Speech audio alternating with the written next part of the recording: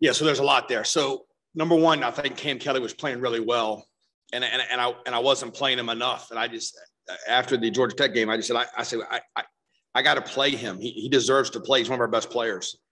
And it was just hard because him and Conley were primarily playing the same position. And so there was part of that. The other part of it was, against Duke, we knew the nickel was going to need to be involved in the run fit some.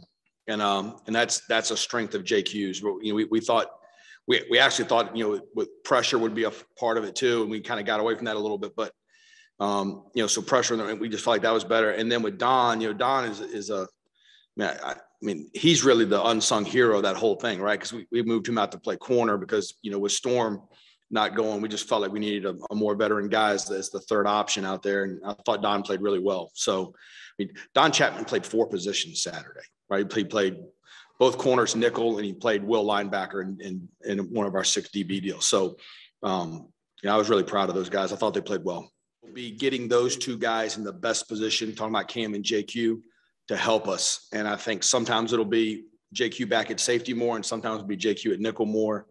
And I think as Storm gets healthier, it'll probably impact that a little bit too. So I was proud of how they handled it really well. JQ played almost all his snaps at nickel, but we were ready for him to go in at safety if we needed him to. And Gio Biggers played really well. Gio Biggers played free and bandit and played really well. So I was proud of all those guys.